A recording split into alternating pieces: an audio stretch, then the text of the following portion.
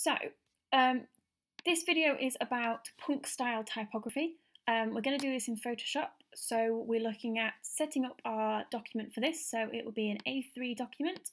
I'm going to name the document Punk Typography. Happy with my resolution at 300. You could go to 400 if you wanted to, and we might be printing this out later, so I'm going to go to CMYK. So that's my document ready to go. Now, we're going to be looking at sort of three main techniques here, or three main styles, sort of inspired by these kind of examples that we've got here. So, first thing we need to do is go to our text tool and type out punk design.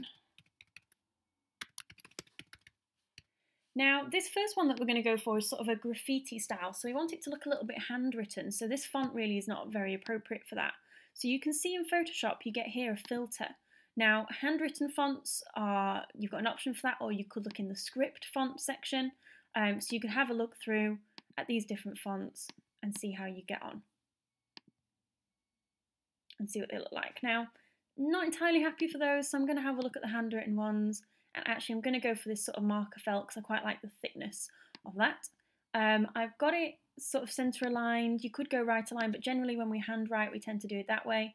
I'm also going to force this to be a little bit slanted, a little bit italic. So I've got a panel here which is called character. If you don't see that on your screen, you can go to window and character and it will open that panel for you, and then you can drop it into here or whatever.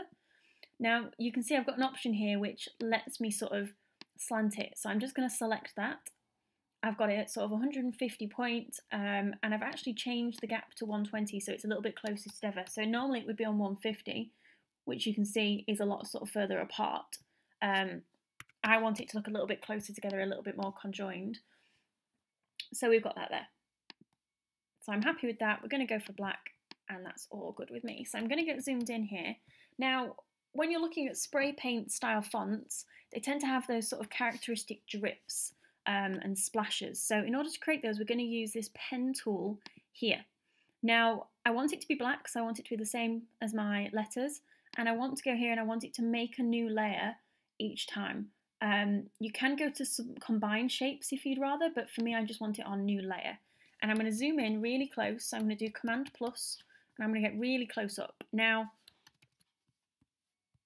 when you use the pen tool, you click a new place to draw new shapes. Now you can see that's given me sort of a very square, angular shape, which is not what I want. So I'm just going to Command Z that. What I want is a very curved, drip-like shape. So if I click and then hold and drag, you can see it gives me these circular things which are sort of handles, and those let me create something that is a little bit more curved and organic. So if I click and drag, you can see now I can get that curved edge again, and then I want it to curve up like that, and then I'm going to join them together. So that's given me a much more realistic sort of drip effect. I'm going to do another one, so I'm going to do a longer one here. Now, the thing with the pen tool is the less clicks that you do, the better. So the more clicking and repeating, the more sort of unrealistic and sort of janky it's going to look. Whereas if you do sort of fewer, now I'm actually going to make that a lot bigger. So I'm going to select that shape and make it bigger. Scooch it up a bit closer so we get a bit of contrast. So there's sort of those sort of drips. So you might want to do those a couple of times. I wouldn't do them everywhere. I'd think very carefully about where you do put them, just for sort of that element of realism. Now when you do this, you do want to be quite zoomed in, so I'm probably a little bit too far zoomed out.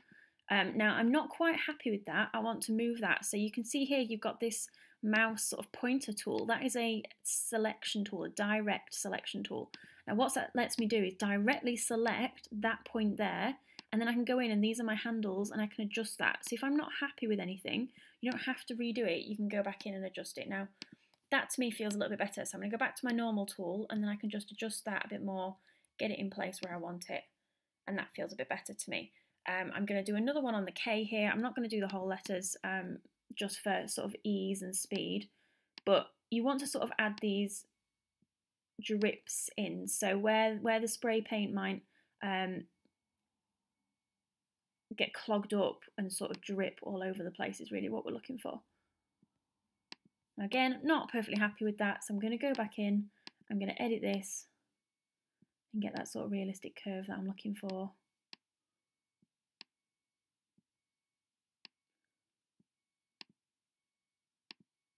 Now, a lot of this is just trial and error if you've not used this kind of tool before, so just be patient, just work with it and get something that you're happy with. So I'm going to leave that there for now. I could add some sort of extra shapes, so I could add some little sort of splashes and splotches.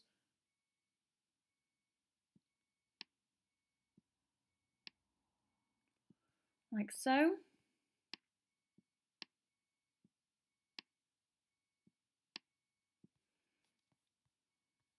And again, I could add some up here where we started. Now we are going to add some extra sort of texture to all of this, so don't worry too much if you're not perfectly happy. So there we go. So we've got those sort of splashy, splodgy effects going on here. I'll make those a bit smaller because they feel a bit weird. Now what I'm going to do is I'm going to rasterize this. So rasterizing is sort of like a last resort. You only rasterize, especially with text, when you're perfectly happy with the font and the way you've written it, that you've not made any spelling mistakes and things like that, because once you rasterize it, you can't change that bit. So I'm going to rasterize this now that I'm happy with it, and then I'm actually going to select all of these, and I want these to be one layer. And again, don't do this until you're happy. If you want to go back and change those drips and those splodges and stuff, if you've already merged it, you can't do it. So make sure you're happy with it before you select merge. I'm going to merge those layers, and you can see now we've got one flat shape. We're going to take that one step further. So we're going to put a new layer on top, and we're going to look at our brushes. So we've got a paintbrush over here, and you see we've got a little folder up at the top in our options panel, which lets us look at what brushes we've got, what options we've got. So if we go here, you can see we've got wet media brushes, dry media brushes, and this is the one we want, special effects brushes. And we've got 3 scatter brushes, or splatter, or whatever you want to call them. Now, I'm doing this on a new layer because I want to be able to explore what I do with these brushes. And you can see that's huge, I don't want them that big. Now you might want to just play around with the size, see how it looks. That's probably a little bit too small, so I'm going to go near 100. I'm just going, you can see it goes quite far as well. So I'm just going to play around with what they look like. It's on a new layer, so if I'm not happy with it, I can just delete that layer. And I'm just going to explore what they look like. You've got here, so if you go back into your brush settings, something that determines the angle, and you can see in this box how that changes it. And I just want to look at sort of like the key points where the letters start and end, and I'm just adding this sort of splattered texture around it, like so.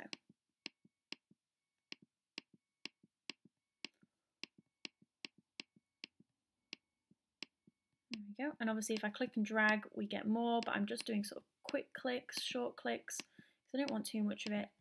Now for me that feels a little bit much, so I'm actually going to go in my eraser here, and I'm just going to clean it up a little bit. And again, you can change the size of that, and I'm going to take the hardness down as well so it's a little bit softer. And I'm just going to clean that up a little bit. So I'm only going to leave a few bits in, mostly around the letters. I'm quite happy with some of this splatter going up like that. Quite happy with that there. Quite happy with that. And you can see it starts to make these larger bits that we put in earlier feel a bit more purposeful and feel a bit more like they live there and they're meant to be there.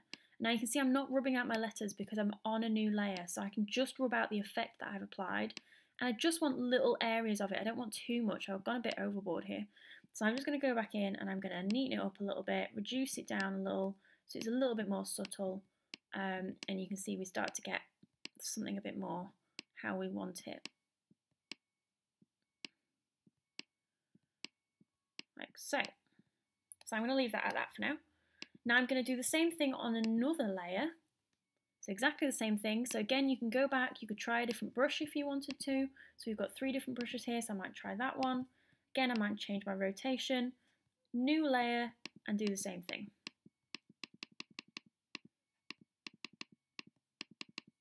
So I'm just going to be a bit random with this one. There we go.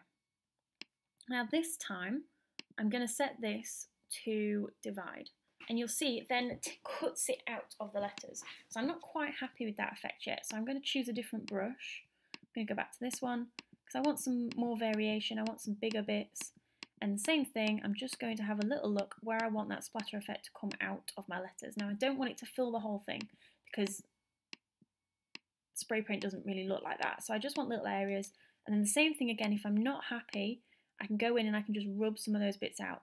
Always check what layer you're on when you're doing this, so you don't want to be on the wrong layer when you're doing this. Obviously, if you rub out too much, you can do Command Z, and that will bring it back for you and undo that action.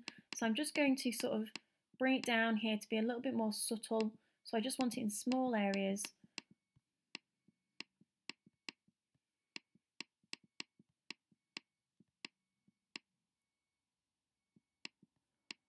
Like that.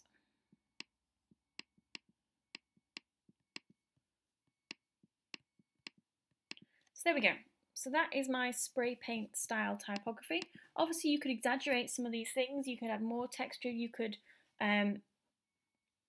increase the blur, you could increase the sort of dissolveness, you could add noise and grain to all of these things. But for me, I'm quite happy with that. So what I want to do now is link those layers. So hold Shift to select them, right click and link.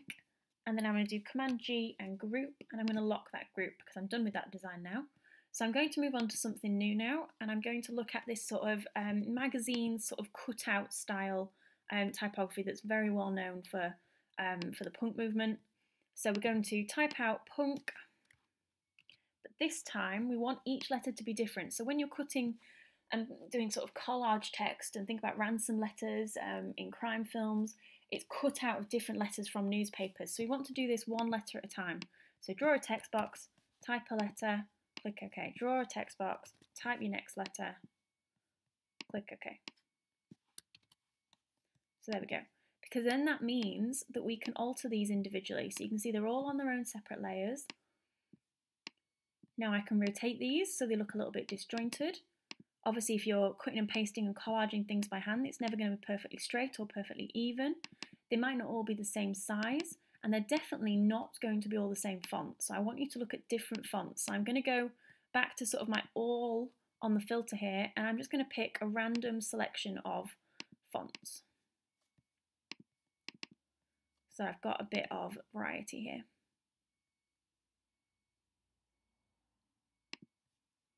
You want to try and think about the kind of fonts that you might find in magazines and newspapers that people might be sort of cutting out and collaging with.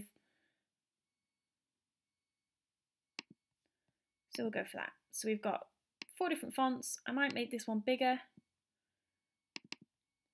and I might angle it a little bit.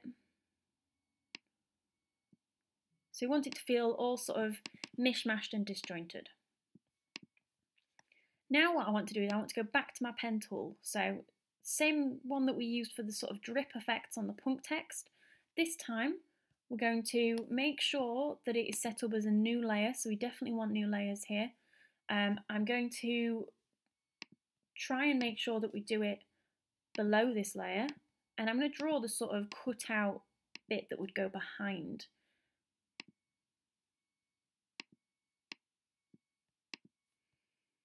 That's not quite gone how I wanted it, so I'll just adjust that.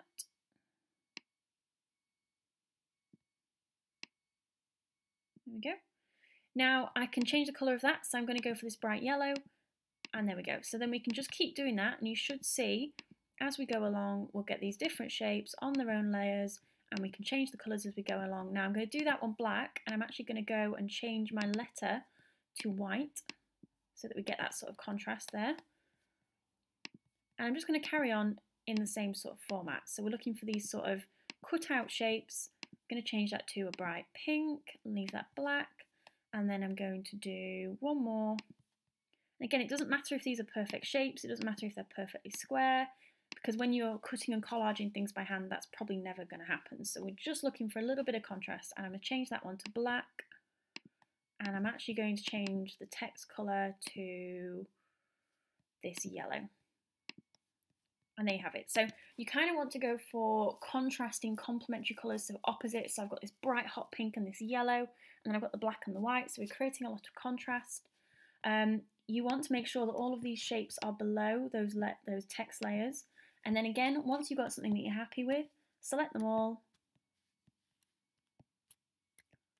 go to link layers, do Command G to group, and then I'm going to lock that group. The last technique that we're going to do is sort of distorting the letter itself. So we're going to type out punk again. Now, this font is not appropriate. We want to go for something that's quite chunky and quite blocky. So I'm going to go for something Arial, most likely. That one's Arial Black, so it's very heavy, very bold. Because the more you distort a letter, the harder it is to read. So you want to go for a text that's very simple and very bold and easy to read, so that anything you do to it doesn't sort of distort it beyond readability. So I'm going to make it black, and I'm going to rasterize this. Now, remember, if you're going to rasterize, make sure you spelt it right, make sure you're happy with the font before you do it. But in order for us to distort it, we need it to be rasterized. Now what I'm going to do is go to my polygonal lasso. I'm going to go for sort of a sliced effect. So I'm just going to select bits that I want to look as though they've been sliced. So I've gone for the polygon lasso. I've made sure it's just on this setting here. I've selected it there, so I've drawn around the bit I want. And now I'm going to go back to my normal tool, make sure I'm on the right layer, and then when I move that, you'll see it just picks that piece that I've selected. So I'm going to go through that process of sort of slicing and dicing, like that. Pick it up, move it away. So you can see we're starting to get these sort of sliced letter forms. So we're starting to distort it as though someone's gone through and just chopped it up, and it gets that sort of really nice distorted effect.